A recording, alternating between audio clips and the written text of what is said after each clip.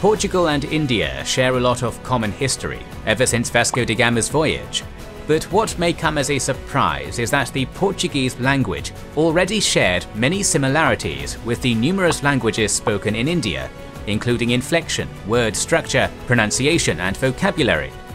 Languages constantly change and adapt, but in the case of Portuguese, Hindi, Farsi, Latin, Greek, English, Polish, and many others, there is only one common ancestor which binds them all into a single family. Bienvenidos al primer vídeo sobre la evolución de las idiomas indoeuropeas. Wait, did you know you can watch this video in Spanish and 4 other languages? You can simply change the audio track in the video settings.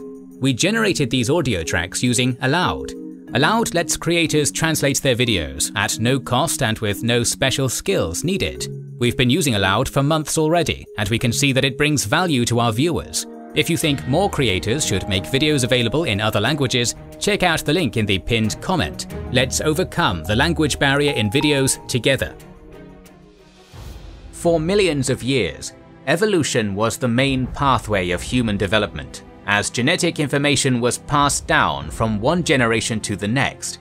It was that same force which gave humans very unique tools, which we use to climb the food chain, such as opposable thumbs, sweating, and larger brains.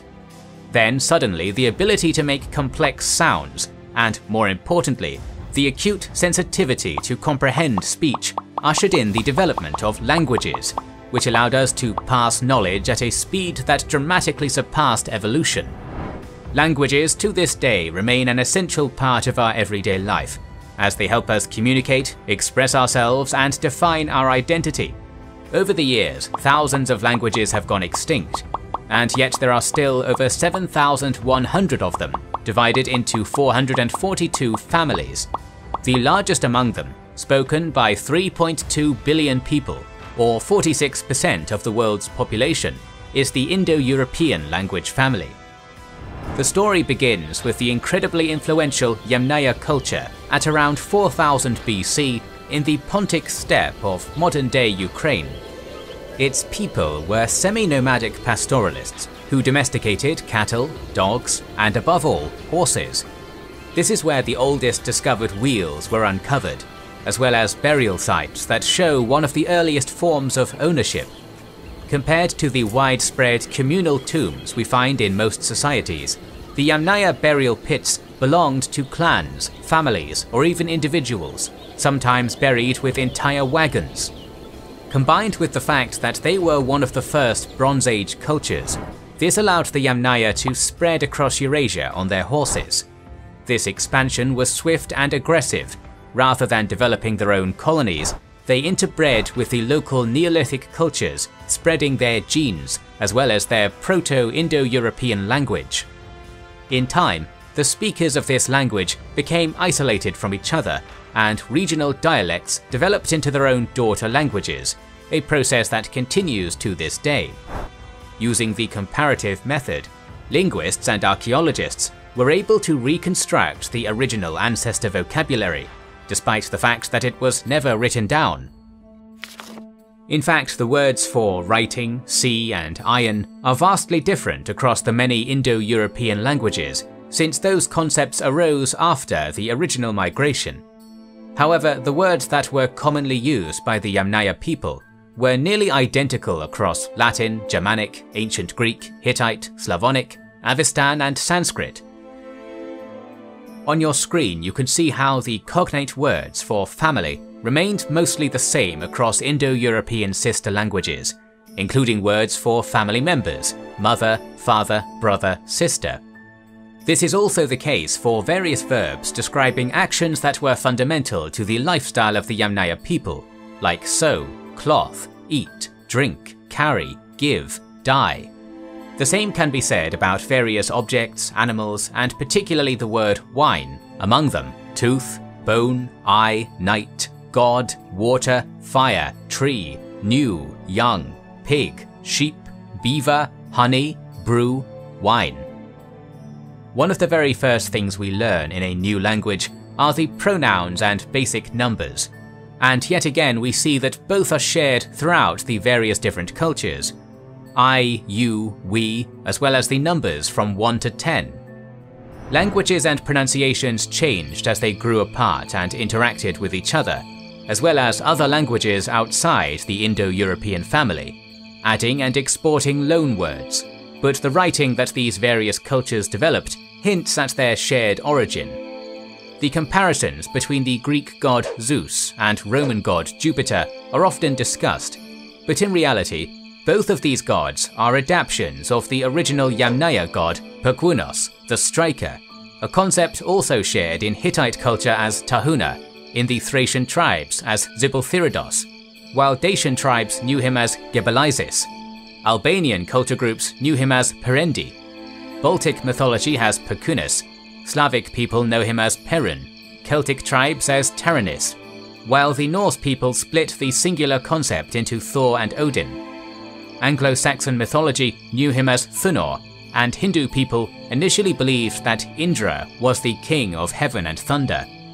Additionally, the very concept of an overarching conflict between rain and the sun, water and fire, man versus beast, most likely arose from the Proto-Indo-European legends. While it is easier to imagine the various subgroups of the Proto-Indo-Europeans as separate branches, it is more accurate to view them as waves that constantly moved and interacted with each other and others.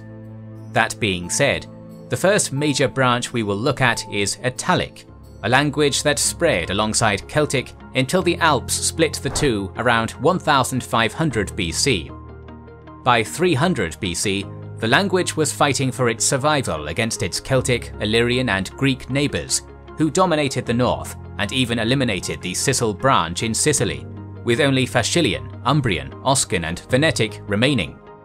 And then suddenly the Roman Republic rose from obscurity and spread the Latin language across the Mediterranean and Western Europe like wildfire, obliterating all other Italic and most of the Celtic languages in the process. The Latin language itself had two variants: Classical Latin, which was the formal language, and Vulgar Latin, which Cicero describes as the speech of the masses. A standardized and universal language in the empire, one that brought status and economic opportunity, was one of the tools that allowed the Romans to establish themselves as a military and cultural powerhouse. However, due to the size of the empire, many regions began developing a distinct dialect, unique to the province, and when Rome fell, those dialects evolved into their own languages, ushering in the dawn of the Romance languages. The subdivisions of Romance include the now extinct British, Pannonian and African Romance languages, Sardinian, which is an incredibly conservative language, Romanian, and finally one of the most dominant subdivisions, Western Romance, featuring Italian, French, Spanish and Portuguese. To simplify what could be its own video, each of these languages underwent significant changes throughout the Middle Ages, as various feudal states and dynasties struggled for power internally and externally. This resulted in dozens of dialects within each language, but if we draw a line between any 2 points between these countries, the further you go, the harder it is to understand the local language. But as the Middle Ages came to a close, and states became more centralized, rulers selected the dialect of their hometown and emphasized its use, a process mirrored in every other branch. The Castilian kings chose Castilian as the foundation for Spanish, discouraging the use of Galician, Leonese, Basque and Catalan, and eliminating Mozarabic, and this process was finalized by the so-called Catholic monarchs, Ferdinand and Isabella, who understood the efficiency of using just one language to rule their realm. The French kings ruling from Paris chose the Langue d'Oui, spoken in the north, rather than Ottocan or Franco-Provençal, as King Francis I formalized this in 1539 with the Ordinance of Villers-Cotterêts, which was also aimed against the power of the Ottocan nobles and Catholic Church. The unification of Italy occurred much later, but a similar process ensued after the Tuscan dialect was chosen as the foundation of Italian.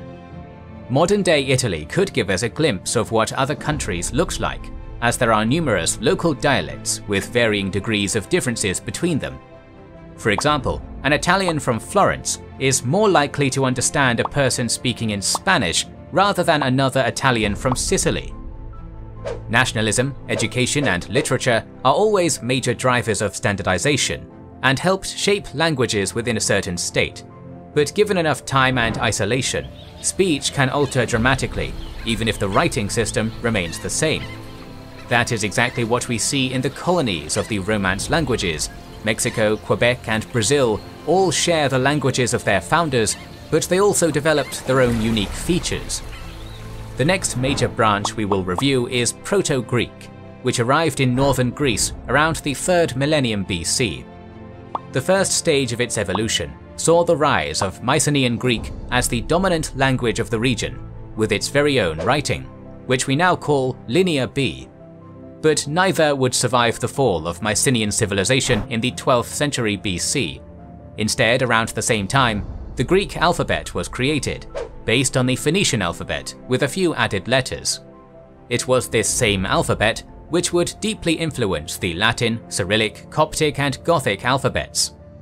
Armed with one of the first written systems, Greek colonists settled the coast of France, Italy, Anatolia, and the entire Black Sea. But despite using the alphabet, rival dialects competed for dominance. As you may have guessed, this rivalry was mostly between the Greek city-states of Athens and Sparta. Despite the popularity of Spartan Doric Greek on the mainland, Crete, and Sicily, and military victory over Athens, the Ionic Greek won the cultural war, thanks to the works of Homer, Plato, Socrates, Aristotle, and others. And thus classical Greek became the staple of Greek culture, and would continue to contribute numerous loan words present in many other languages today.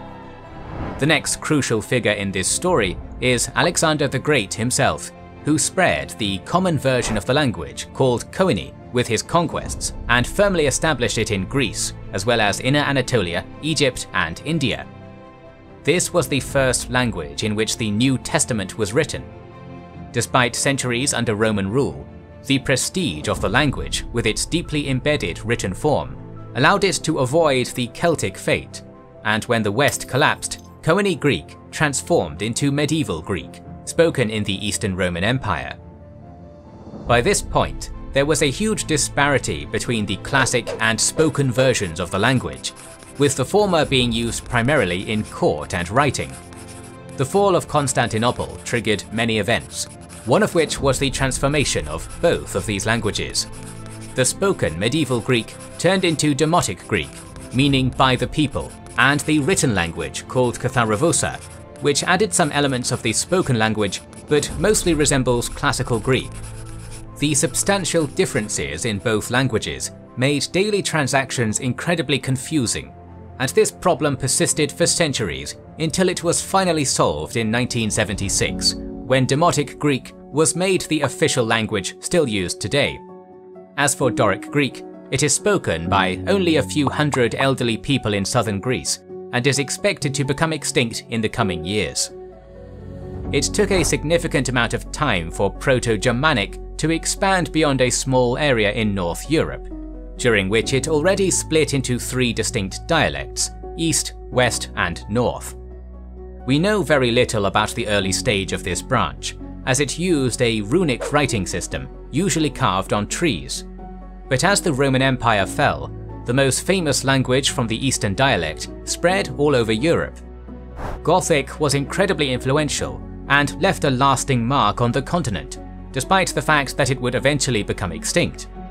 The North dialect, which we now call Old Norse, was also very popular due to the Viking era. It would create West and East variants of its own, from which modern Icelandic, Norwegian, and then Danish and Swedish descended. It is important to note that Icelandic stands out as a very conservative language, which has more in common with Old Norse than any of them, once again outlining the important role of geography.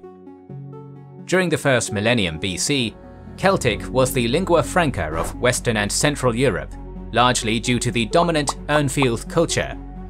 As the branch spread, it split into various other forms, like Lepontic, Celtiberian, Gaulish, Galatian, and others. However, the rise of the Roman Republic would lead to the extinction of all continental Celtic languages. The few surviving speakers migrated to the British Isles, forming what is known as the Insular Celtic languages, further divided in Goidelic languages, featuring Irish, Scottish and Manx Gaelic, and Brythonic languages, featuring Breton, Cornish and Welsh. Despite being so closely connected to each other, the two groups are not intelligible. Each of these languages struggled to endure the centuries of deliberate censorship and oppression from various states. In total, there are just under 1 million speakers of the Celtic languages, with half of them being Welsh. In the 19th century, Cornish came very close to joining Pictic and Cumbric in extinction, but has since undergone a revival and now boasts a few hundred speakers. The Celtic language group stands as a clear example of how politics can affect culture in incredibly impactful ways. Lastly, we have West Germanic, which spread towards areas disconnected from each other by forests, mountains, wide rivers, and the English Channel. Naturally, this split the language into 4 notable branches: Old High German, Old Low German, Old Low Franconian, and Anglo-Frisian, which will inevitably form German, Dutch, and English. The evolution, development, and spread of these languages are very interesting, but extends far beyond the scope of this video, so we'll just share one interesting fact about each of them. The Gutenberg printing press and the Luther Bible set the foundation of a standardized German language, which was essential in the later unification process. When we look at places like Iceland, Albania, or Sardinia, it is easy to understand why those languages are conservative. Yet despite having few natural defences and being surrounded by more powerful states, the Dutch language is incredibly conservative. English is a member of the Germanic language family, yet only 26% of its vocabulary is Germanic, 29% of it is French, and 29% is Latin. Alongside these 4 major branches, there are several others, which we would love to cover in future videos, including Balto-Slavic, Indo-Iranian, Armenian, Albanian, not to mention the now extinct Anatolian, Phrygian, Dacian, and Tocharian. Each of these language groups has a fascinating story as it changed throughout the years and under different regimes. The languages spread around the world, while other language groups left a lasting impact on them, particularly Arabic, Turkic, and Hungarian. Like this video and share it with your friends if you want us to delve deeper into the field of historical linguistics, and tell us which branch or language family deserves an entire video with more details. Our videos would be impossible without our kind patrons and YouTube channel members, whose ranks you can join via the links in the description to know our schedule, get early access to our videos, access our Discord, and much more. This is the Kings and Generals channel, and we will catch you on the next one.